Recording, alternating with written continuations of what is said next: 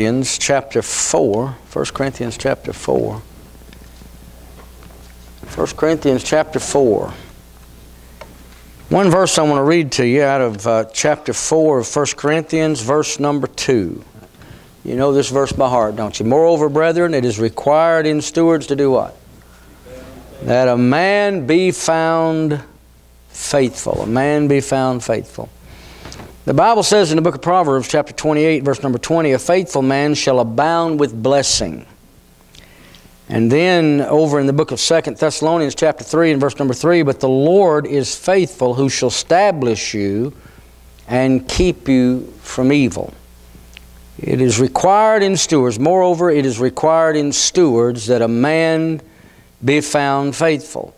The work of our Lord goes forward on wings of faithfulness, or at least it should. Amen. We are the servants, the stewards of the Lord. And the Bible says again, moreover, I want to drill this in your head tonight, moreover, it is required in stewards that a man be found faithful. Now, it's not required to be eloquent. It's not required to have many gifts, only that you be found faithful. That's what the Bible says. Only that you be found faithful. The work of our Savior is hindered by unfaithfulness. It's not the lack of money. It's not the lack of organization or the lack of buildings, but it's unfaithfulness. Unfaithfulness contributes nothing and builds nothing. Unfaithfulness is negative. Unfaithfulness steals, blinds, and destroys. Faithfulness builds, establishes, and always wins. Now that's what's needed, I believe, in every local church. That's what's needed in Milton, Florida. That's what's needed everywhere. It's what's needed in Tennessee. It's what's needed where you're from, Indiana. What's needed everywhere. In every local church is faithfulness. Amen? Now, not all men can be talented, but all can be faithful. I was watching or listening to Jared play that guitar. I have taken guitar lessons since I was a boy. I can't even chord one, much less play a song on it, amen? But thankfully my boys can, but not all are talented, but we can be faithful. We can be faithful. Not all can be brilliant, but we can be faithful. Not all can be wealthy, but we can be faithful. Now, the Lord Jesus Christ would have never commanded something unless He had the provision to fulfill it. If He required stewards to be faithful, then He's going to give you everything necessary for you to be faithful. The Bible said we're to be good stewards of the manifold grace of God. Over in the book of 1 Peter chapter number 4 and verse number 10, it's important that you learn faithfulness early in life. For too many people, life closes with sorrow and no meaning. You know why? Because that individual has been unfaithful to his God. People quit too soon. These people quit too soon. I know, I'm not going to mention any names for, I don't want to hurt anybody's feelings or anything, but I know some folks up in Tennessee. I know some folks in Georgia. I know one in North Carolina that is suffering today because of unfaithfulness. God had called him in the ministry, and he had surrendered to the ministry. He quit the ministry. His wife left him. He's out of the ministry. I know another fellow that's on up in age, and as a young man he was called in the ministry. We're talking 60 years later, he still looks back on it. I wish I'd have been faithful. I wish I'd have been. People just quit too soon. We need to be faithful. Now there's three things I want to show you tonight concerning faithfulness. First of all, I want to define faithfulness. Faithfulness is the act of being and doing what God desires of you. Did you know that God has a plan for every life, and the fulfillment of that plan calls for steadfastness and faithfulness? Look over here while you're in 1 Corinthians. Look at 1 Corinthians chapter 12. 1 Corinthians chapter 12. The Bible says in verse number 5, and there are difference of administrations, but the same Lord. There are diversities of operations, but it's the same God which worketh all in all. But, verse 7, the manifestation of the Spirit is given to every man to profit withal. And the Bible says in verse number 12, for as the body is one, and hath many members, and all the members of that one body, being many, are one body, so also is Christ. God endows individuals with gifts, puts them in the body of Christ to function in their capacity. God wants us to be faithful. Faithfulness is the act of being and doing what God desires of you. God does have a plan for every life, and the fulfillment of that plan calls for steadfastness and faithfulness. Let's go over to Romans chapter number 12. We looked at 1 Corinthians chapter number 12 concerning the giving of gifts. In Romans chapter number 12, if you'll notice, in verse number 3 of Romans chapter 12, "For I say through the grace given unto me to every man that is among you, not to think of himself more highly than he ought to think, but to think soberly, according as God has dealt to every man the measure of faith. For as we have many members in one body, and all members have not the same office, so we being many are one body in Christ, and every one members one of another. Having then gifts differing according to the grace that is given to us, whether prophecy, let us prophesy according to the proportion of faith." What I'm trying to read in Romans chapter number 12 and 1 Corinthians chapter number 12 is God has a plan for our life. God gives every individual, every child of God, a gift. He has given you the provision. He's given you the power to perform that calling, and God has a place right here at the Faith Baptist Church for everyone I'm speaking to tonight. Every one of you has a place in the body of Christ. Now you need to get in the Word of God, find your place, and begin to function in that place. Amen? And be faithful. Be faithful.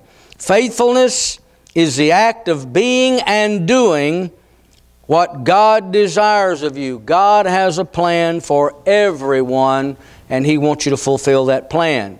Now, when you submit to God, according to Romans chapter number 12 and verse number 1, the Bible said, "I beseech you, therefore, brethren, by the mercies of God, that you present your bodies a living sacrifice, wholly acceptable unto God, which is your reasonable service." When you submit to God, you will accomplish the purpose that He has for your life. What is your purpose? I don't know. I've had people come up and say, "Brother Rowan, what is my purpose?" I said, "You tell me." You get in the Word of God, and you know what God begins to do? God begins to put desires in your heart, and you begin to function in that area. Did you know when Brother Alton came here a few years back, he said, "My desire is to this, this, this, and this." I said, "Do you really mean it?" He said, "Yes, sir, I really mean it." And now that was a year ago in November. That was a year ago in November. And you see what God has accomplished. Did you know that every one of you fellows that's come through Second Chance Ministry, God has a place and a program for you, and you just need to be faithful and fulfill it. You say, "What is it?" Well, get in the Word of God and find it. Amen? God will let you know your gift, and you begin to function in that gift. How many gifts does God give? I do know this. He gives one for sure. Now, He may give several, but He gives one for sure. You find out what that gift is, and you begin to function in that gift. Faithfulness is a heavenly characteristic. The Bible tells us over here in the book of 1 Thessalonians chapter number 5 and verse number 24, "Faithful is He that calleth you, who will also do it." Who will also do it. God's faithful on His end. He needs you to be faithful. Amen? Also, the Bible says in the book of 2 Thessalonians chapter number 3 and verse number 3, "The Lord is faithful, who shall establish you and keep you from evil." God said He would establish you. God has never told you to do anything that He did not provide the necessary equipment, or of course in this case it's the Holy Spirit in you, the provision to fulfill that calling. It's required in stewards to do what? To be found faithful. Amen? When we think of God, we think of faithfulness. Every time you think of God, you think of faithfulness. Aren't you glad that you don't have to remind God to keep His end of the bargain? I don't have to get up in the morning and remind God to function in my life. Amen? I just got to remind myself what God said He would do in my life. Amen? And submit my body, commit my body to Him for His use all the day long. Every day. Not just one time, but every day. Every day. "Lord, what would you have me to do?" I have that in my office right there in front of me. Every time I sit down at the desk, I have a red little poster board card, and it says, "Lord, what wilt thou have me to do?" And remember what Paul said in Acts chapter number 9, "Lord, what wilt thou have me to do?" God gave him the instruction, gave him the power to fulfill the instruction, the blueprint for his life, and you know what he did? He fulfilled it. "Henceforth there is laid up for me the time of my departure is near." Isn't what he said in 2 Timothy chapter 4, henceforth there is laid up for me a crown of righteousness, which the righteous judge shall give me in that day, not to me only, but to all them also that love his appearing. He was ready to go. I've fought a fight, I've finished my course, I've kept the faith. Don't you wish you could say that? Don't you wish you could say that? I have fought the fight, I've finished my course, I've kept the faith. I have done exactly what I'm supposed to do. Amen? I hope you can say that. Now, God never fails. God never fails, and God never lies. The Bible says over in the book of Titus, let me get over here. In Titus chapter number 1 and verse number 2, in hope of eternal life, which God that cannot lie promised before the world began. God will not lie. He cannot lie. He has told us to be faithful stewards, and that He would of course empower us and give us everything necessary to perform that command that He's given us. Amen? And also in the book of Hebrews, let me read this in Hebrews chapter number 10 and verse number 23. Let us hold fast the profession of our faith without wavering, for He is faithful that promised. Amen. Jesus Christ, according to Hebrews chapter 13 and verse number 8, is the same yesterday, today, and forever. Did you know the Bible speaks of our Heavenly Father as a rock and as a strong mountain? Did you know that His Word is more fixed than the sun and the moon? Around us we see many things change, but God never changes. He's ever the same. Now, faithfulness is the act of being and doing what God desires of His children. So hopefully we've defined faithfulness. Now let's describe faithfulness. The best picture of faithfulness is found in the life of Christ as He was upon this earth, as He walked upon this earth. The Bible says, and I use this a lot in John chapter number 4 and verse number 34, when the Lord Jesus said, "My meat is to do the will of Him that sent me and to finish His work." That was His desire, that was His determination, His character. He was very faithful. My meat is to do the will of Him that sent me and to finish His work. And then in the book of Hebrews chapter 10, verse 7 and also verse number 9, it is written, and then it goes to say in the volume of this book, "I come to do Thy will, O God." Jesus came to do the will of God. He was faithful, amen? And He is the best example that you and I have of faithfulness. Jesus was faithful when men desired His life. They hated Him, they despised Him, but He changed not. He was always faithful. Let's you and I be faithful. It's required in God's stewards to be found faithful. We need to be faithful. Amen?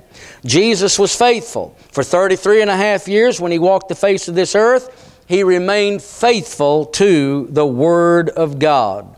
Now, perhaps your life has been unfaithful and been unsteady because you've looked to others instead of looked to the Lord Jesus. Then I beseech you, look to Jesus. Look to Jesus, Hebrews chapter number 12 and verse number 2, the author and the finisher of our faith. Keep your eyes on the Lord Jesus Christ. Now, I can cite many examples in the Word of God what happens when you take your eyes off of Christ. You remember when Peter was walking on water? I take my hat off to Peter, walking on water.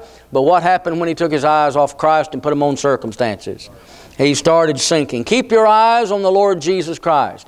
Imitate Christ. Be faithful. It's required in God's stewards to be found faithful.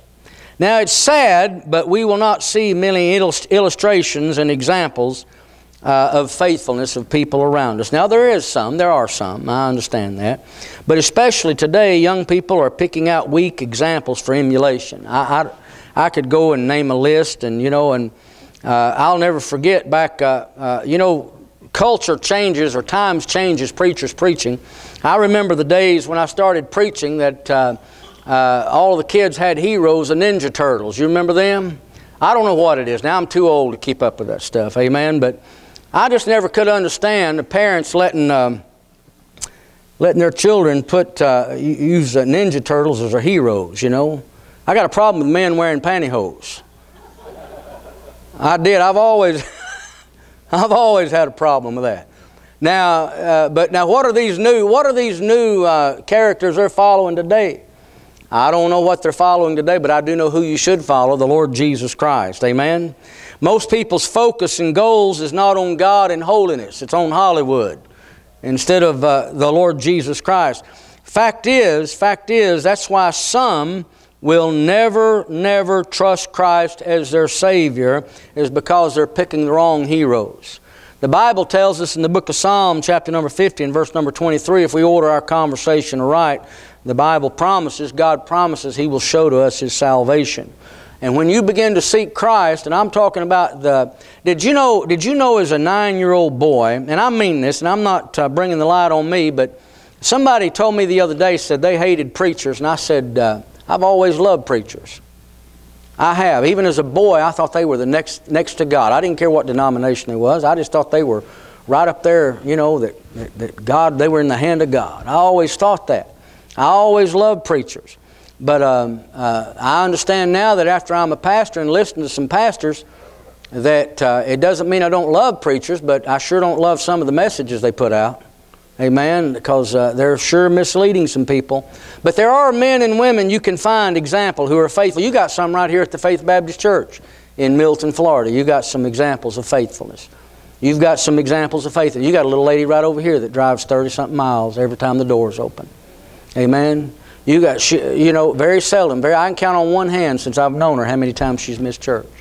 You've got some men, you got Brother Kelly sitting right there, Miss Kelly. You got Brother Kelly that's been faithful all through the years. I mean, he's seen us come and go. He's seen some preachers come and go, but he stayed faithful. You can look around. You've got some faithful people right here that you could look up to and emulate. And thank God for those faithful people. Amen? We can find examples. We can find examples too in the Word of God. We got Abraham in the Bible. He wasn't perfect, but he's faithful. He was faithful. In Romans chapter number 4, it talks about him.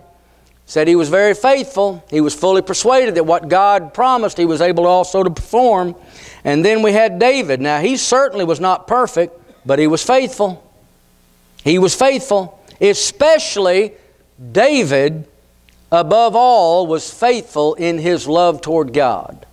He loved what God loved and hated what God hated. That's why God said he was a man after his own heart. Amen. You'll find him also in Romans chapter 4 as well. Look at Hebrews chapter 12.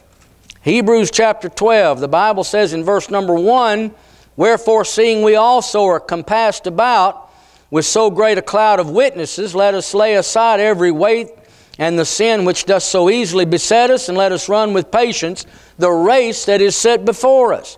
Now, we're encompassed about with so great a cloud of witnesses. Who are these witnesses? Well, you know, they're in chapter 11. In chapter 11. Go back to Hebrews chapter 11. Look at verse number 4. We got Abel. Abel, by faith, Abel offered unto God a more excellent sacrifice. You can find out about Abel in Genesis chapter 4 in the first 8 verses. He was faithful. You got in verse number 5 of Hebrews chapter 11, you got Enoch. If you want to find out anything about Enoch, you can go back to Genesis chapter number 5 and read verse 21, 22, and 23, and it'll talk about him. But look at verse number 5. "By faith Enoch was translated, that he should not see death, and was not found, because God had translated him. For before his translation he had this testimony," that he, oh mercy, he pleased God. Now you'd have to be here this morning to appreciate that. Amen. He pleased God. Let me just read something else while I'm on that subject. I don't know if I read it to you this morning or not, but you'll see it over there in 1 Thessalonians chapter number 4 and verse 1. Listen to this. "Furthermore then, we beseech you, brethren, and exhort you by the Lord Jesus, that as ye have received of us how ye ought to walk," and to do what? And to please God. How you ought to please God. So next time somebody says, "Nobody's ever pleased God but Jesus," you know, I mean, honest to goodness, lighten up. You know, I think it's that attitude that runs people off. I really do. And I really do. And if we're not careful, we with the truth, we can offend more with the truth than we can help sometimes if you're not careful. You know what the Bible says? That I can please God. If I got up here and says, I can please God, if I got up here and said, you can please God, you ought to agree with that. You ought to agree with that. Now, let's sit down and talk about it. Yeah, I understand. It's by the Holy Spirit. Did you know that I just got through preaching that everything God's commanded you to do, and He's commanded you to please Him? Did you know He's given you the provision to do it? What's the provision? Grace, the Holy Spirit. The Holy Spirit in you, grace. Amen. He has given you everything to ask Him to bless the work of your hands, to be pleasing to Him with our walk. And so Enoch pleased God according to the Bible. I can see it in my mind. They were walking along, you know, and Enoch says, come on, I'll fix you supper. And God said, no, why don't you just come to my house, let me fix you supper. Amen. And he was gone. What a way to go. Man, alive. We're going to get translated one day. Did you know that? If the Lord was to come back today, we still living and breathing, we'd be translated. Translated. That means we won't taste physical death. We'd be translated. Now, I tell you what, I've already got it in my mind, my luck, you know, and I don't believe in luck, but I say my luck. I'd die a day before the rapture.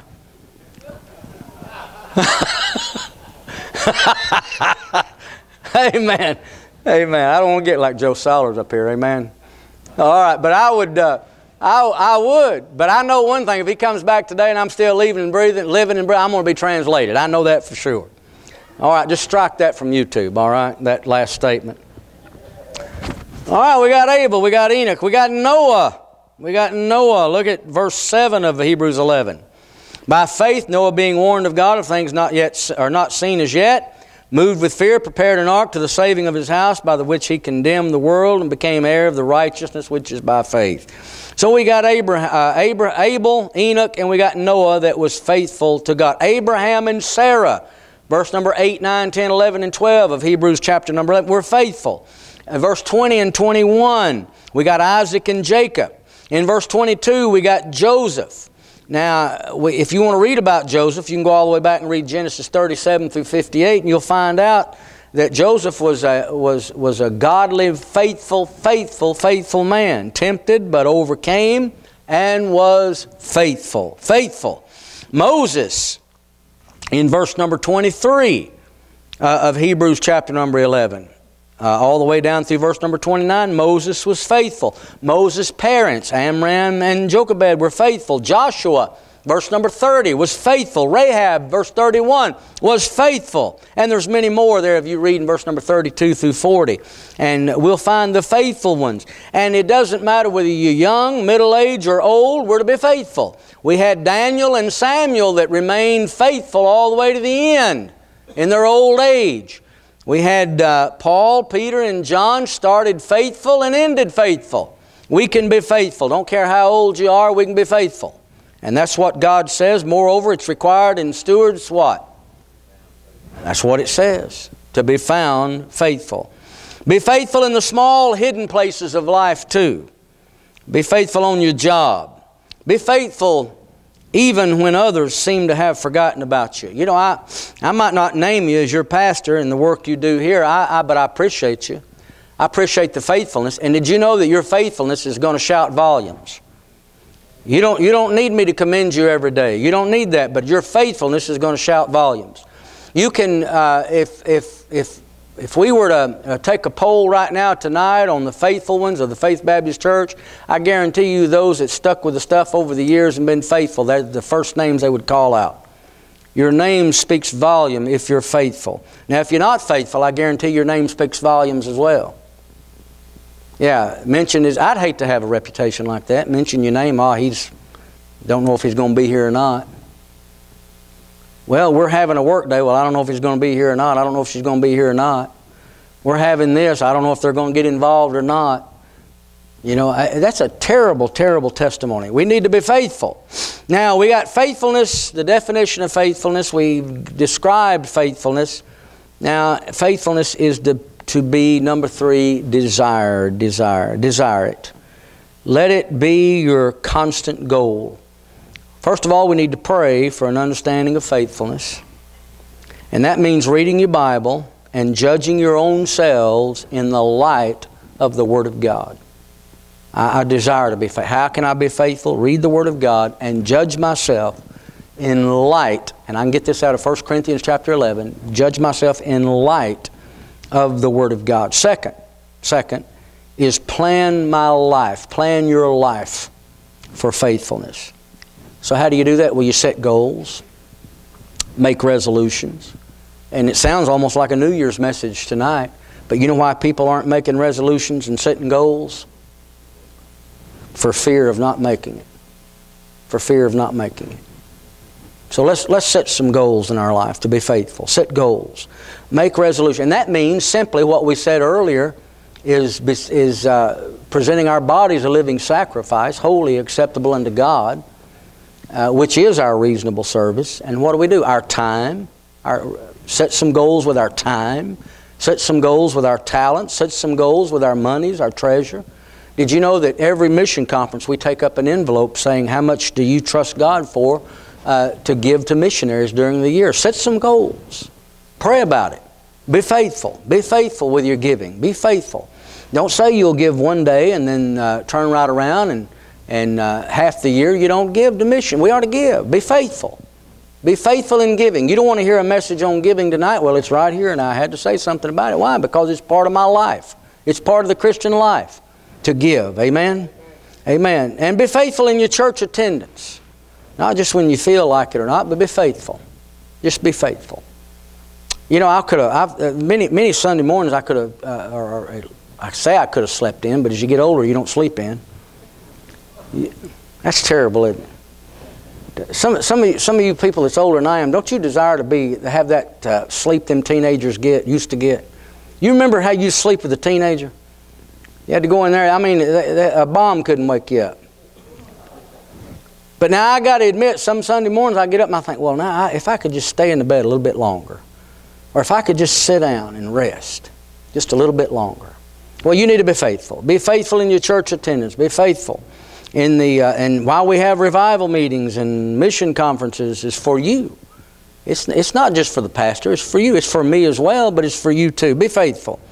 I may have given you this illustration, but there was a little boy hired out to a man who owned a large hardware store, and he sent him to the attic. And the attic, of course, gloomy and dusty. And there was a pile of nails and screws and nuts and bolts, and they were all just piled together. All just piled together.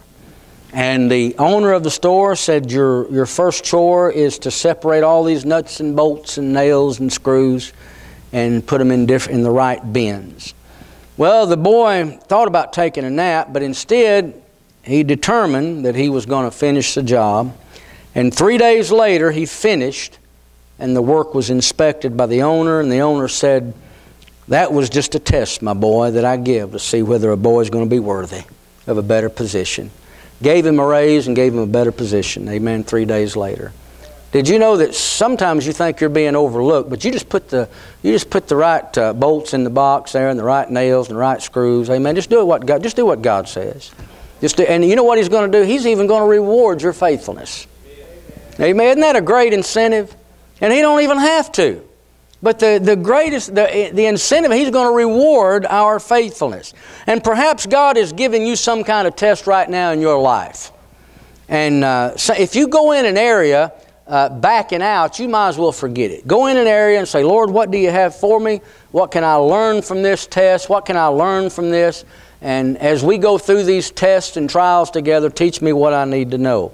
And some of you is probably going through a test right now, but you need to be determined. And the question you need to ask yourself, am I faithful? Determine in your heart to be faithful. Will you pray with earnestness and sincerity? Oh, Heavenly Father, please make me a faithful Christian. I want to be faithful. Why? Because it's required in God's stewards to be found faithful.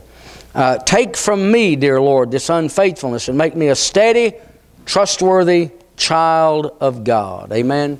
And again, the greatest reward is the Lord Jesus looking at you according to Matthew chapter 25 in verse number 21. Well done, thou good and faithful servant. Let me just give you one more.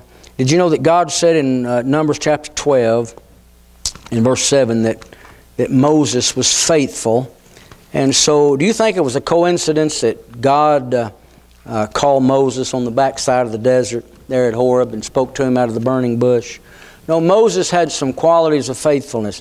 And I'm going to show you something here in Nehemiah chapter 7. Nehemiah Nehemiah chapter number 7. In verse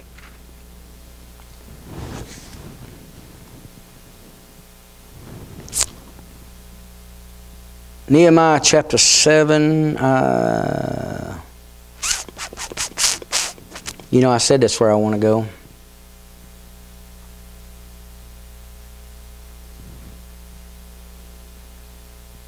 Okay, verse 2, that's where I want to go. It is Nehemiah chapter 7, verse 2.